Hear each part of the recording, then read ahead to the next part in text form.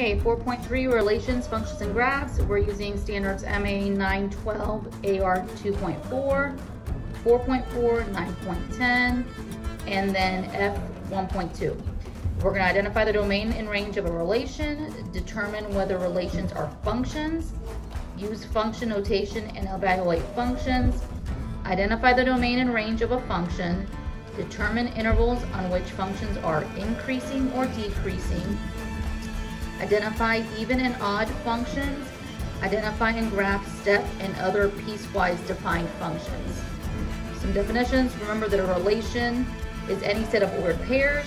The domain is going to be the first component of an ordered pair, normally known as your x values.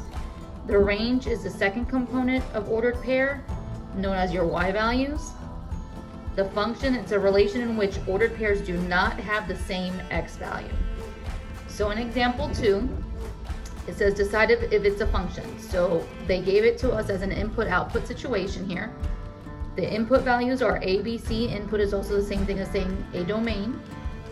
Output is 2, 3, 4, which is the same thing as saying the range. So what we did is we created ordered pairs. A went with the 2, B went with the 3, C went with the 4. Since every single one does not repeat, there's input A, input B, input C, and none of them repeated, we are a function.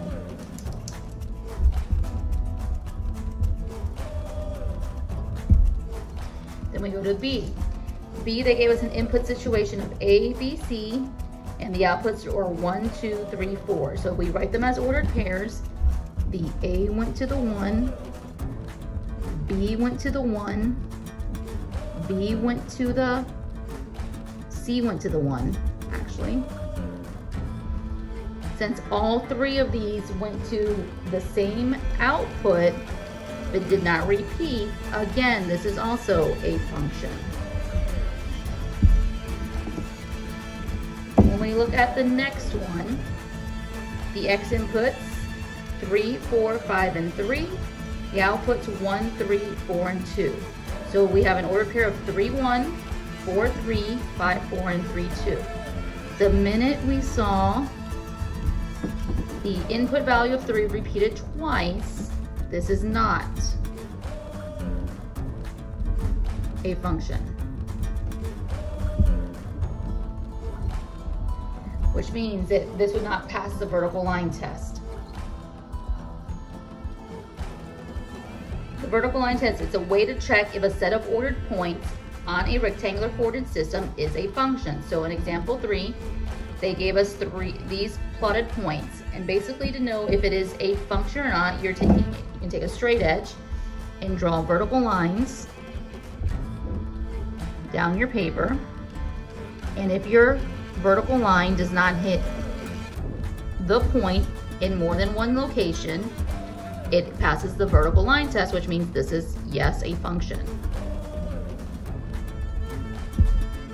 When we look at this example on the next one, the B, we have our circle, and then a line is going down through 2 points and hitting it in 2 locations. Because of this, this is not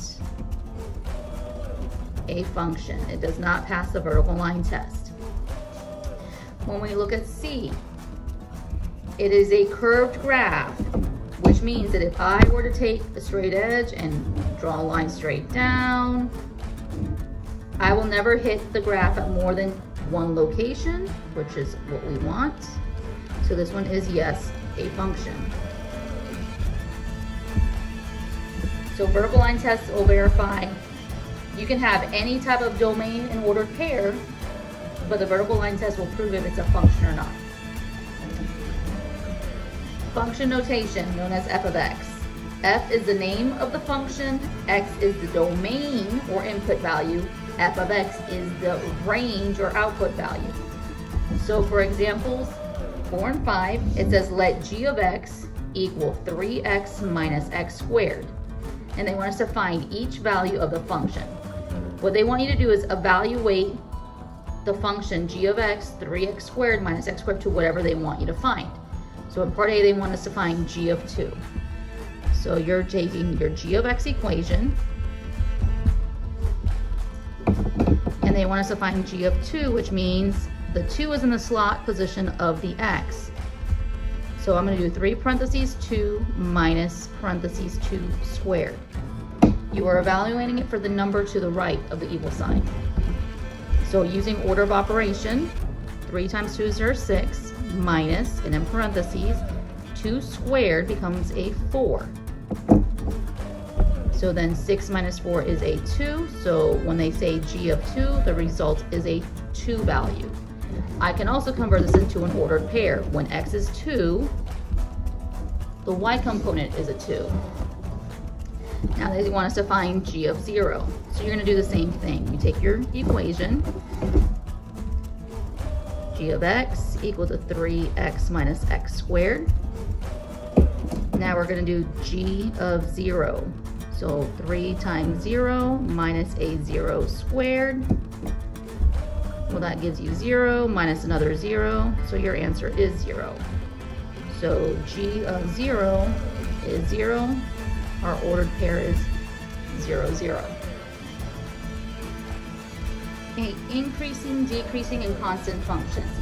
So a function is known to be increasing on an interval when for any x of 1 and x of 2 in the interval, x of 1 is less than x of 2, which implies that the f of x of 1 is less than the f of x of 2.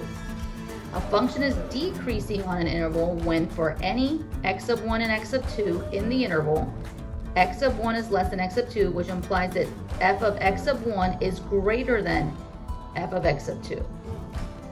A function is known as constant on an interval when for any x of 1 and x of 2 in the interval, f of x of 1 is equivalent or equal to f of x of 2. So in example 8, it says describing end behavior. Determine the open intervals on which the function is increasing or decreasing. So they gave us this graph, which is the function f of x equal to x cubed minus 3x. So when we look at the graph, this graph is going to the left, so this way is negative infinity. And notice that from the x value, remember we're dealing with the domains, from negative infinity all the way, this is to the point negative 1, it is going in an increasing pattern. So we are saying that it is increasing from negative infinity to negative 1. Then it does a churn and decreases between the intervals of negative 1 and positive 1, from negative 1 to positive 1. So it's now decreasing from negative 1 to 1. And then it did another turn up from positive 1 to infinity. So it's again increasing from 1 to infinity. Piecewise defined function is defined by 2 or more equations over a specified domain. So it means the domain is having boundaries. So example 11 says graphing a piecewise defined function. So they gave us a function f of x equal to 2x plus 3 when the values of x are less than or equal to 1, and then f of x equal to negative x plus 4 when the x values are greater than 1. So how do we go about solving a problem like this?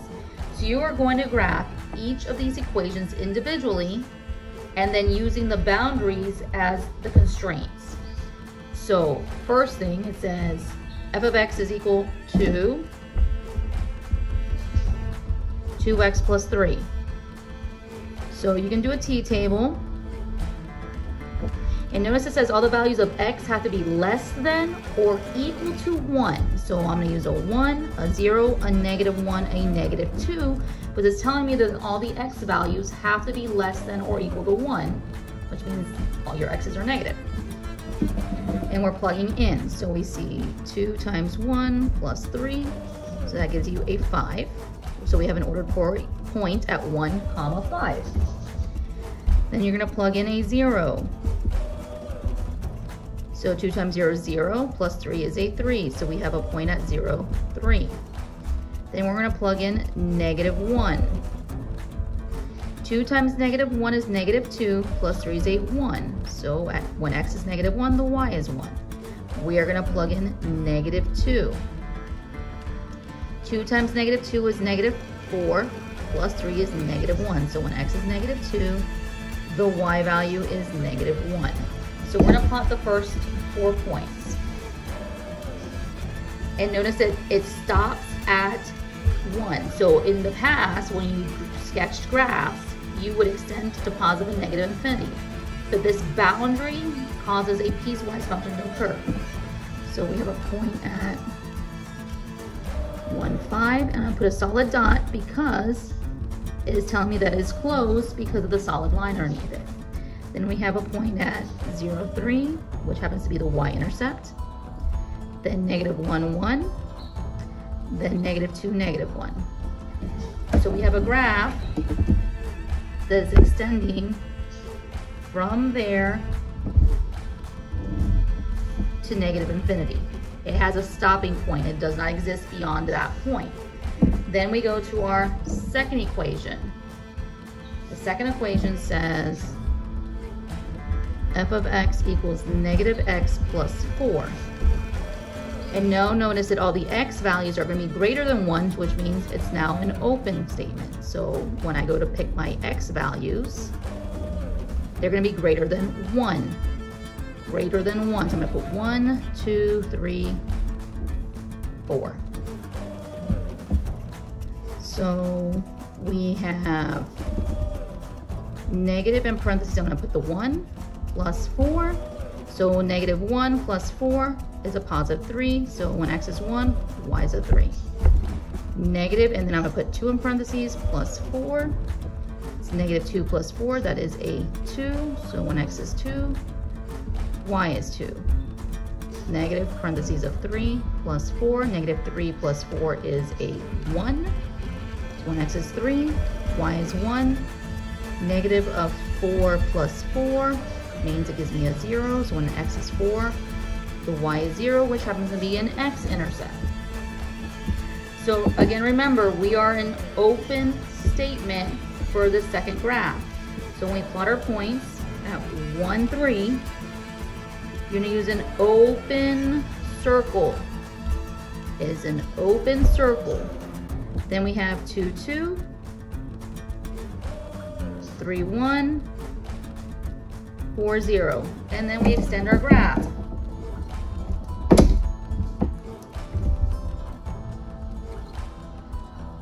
And that one is going to negative infinity that route. So we are closed here.